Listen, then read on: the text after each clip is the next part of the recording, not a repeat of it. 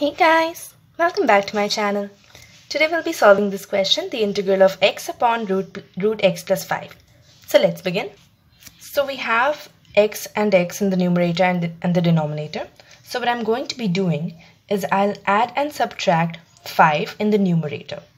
So we have x plus 5 minus 5 upon root x plus 5. Now we can write this as two separate fractions, the integral of x plus 5 upon root x plus 5 minus 5 upon root of x plus 5. And we can write this as two separate integrals. We have the integral of x plus 5 upon root x plus 5 minus, we can take 5 outside as a constant, the integral of root x plus 5. So this can be cut and we can take the numerator as root x plus 5 because obviously the numerator is the square of the denominator. So we have root x plus 5 dx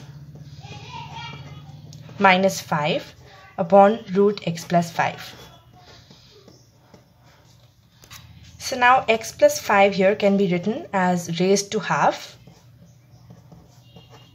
minus 5 dx upon x plus 5 raised to half again. So here we know that when we have the variable, then the integration of that would be x raised to n plus 1 upon n plus 1. So here we have x plus 5. Because it's a linear thing, this applies. So 1 by 2 plus 1 upon 1 by 2 plus 1 minus 5 and the integral of x plus 5 raised to minus half. I took this in the numerator and now we have it raised to a negative power.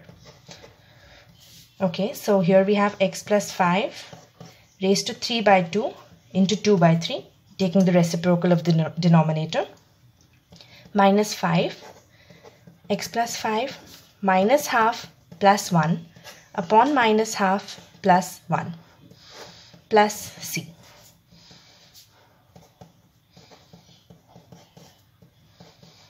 Minus 5 here.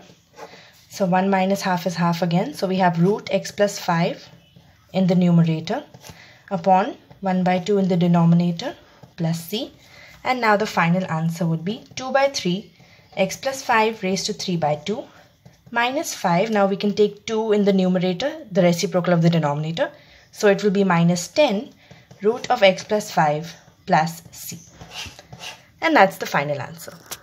So that's it for today guys. Thank you so much for watching. I'll see you in the next video. Bye.